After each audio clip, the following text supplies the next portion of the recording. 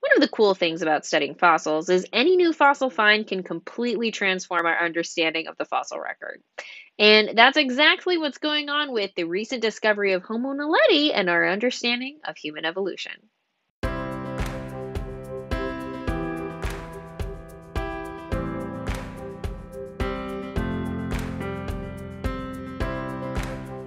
Now we're going to talk about Homo naledi. This is the most recently named species in human evolution. And what's really cool is there are a lot of different fossils. So there's a lot of material here we get to talk about. But let's first start talking about the cave itself. So Homo naledi was discovered by spelunkers. This happens from time to time, and hopefully if a spelunker discovers some human fossils, they know who to get in contact with.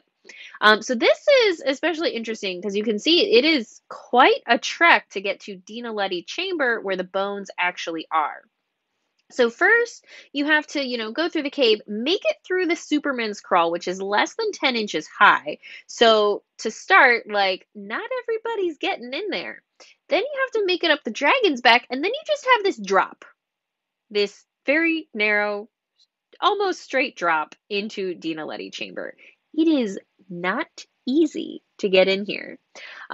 When they made the announcement looking for people to help them excavate this site, they actually had very specific measurements, like you need to be small enough to get through this tiny hole. And actually, all of the excavators they chose were women because there just aren't many men who are small enough to fit through these places. And what's interesting is in Dinaledi Chamber, there are so many bones. But unlike pretty much any other fossil site, it is just hominins. This is weird because in other situations you would expect there to be a mouse or I don't know, a wild boar, something to give an idea of the ecology of the environment that this is found. If it's just hominins, well, that suggests something more intentional, and that's just one of the reasons that Homo naledi is weird and surprising. And it is also just so cool that there are so many bones here. But let's take a little bit of a closer look. So Homo naledi is a relatively young species, so it's about 335 to 236,000 years old. We have some crania. Here we have some mandibles. Got some nice mandibles there. Got a parabolic tooth row. Those teeth look relatively modern, smaller than Australopithecus.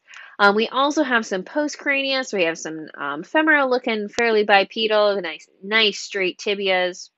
We also have some postcrania, so here we have some feet with that big toe, very in line with the rest of the toes, and also pretty large, so that's a good indicator of bipedality. If you can see the hands there, the phalanges are very short, which is similar to us, and you can see that longitudinal arch in the foot there. If you're looking at the vertebral column, they are smaller, but overall, Homo naledi just has a small body size.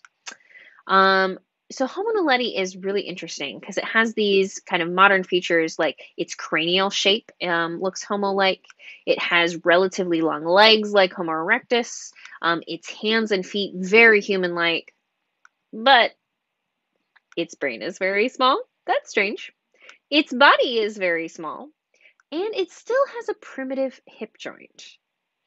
So it's this weird mix of things that look very modern or derived, but then these other things which are more primitive and not like modern humans. And also just thinking back to how weird it is, because it is only hominin fossils here, some people are wondering if it is intentional burial or they were checking bodies through the chute there.